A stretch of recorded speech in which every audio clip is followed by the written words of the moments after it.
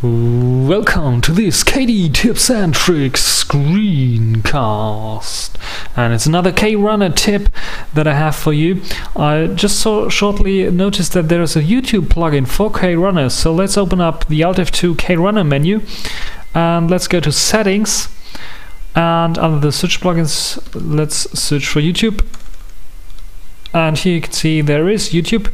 Just enable it, and what this allows you is, in contrast to using the web shortcuts, which will allow you to go to a search result page of YouTube to see all the results of your video, video search, basically, it will integrate into Krunner and will show you all search results in Krunner, so you don't have to go to this specific website.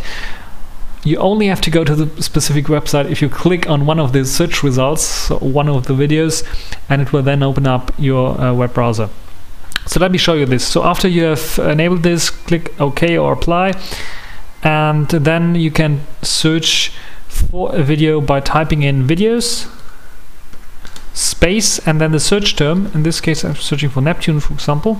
And as you can see, it will list all the videos it found about Neptune. Let's search for OS. There we have it.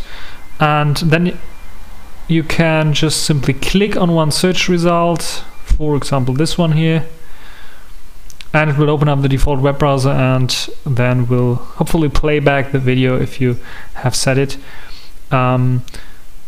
to play back automatically in the Flash player or something like this. So this works pretty easy, pretty fine, and I hope you enjoyed this screencast, and thanks for watching.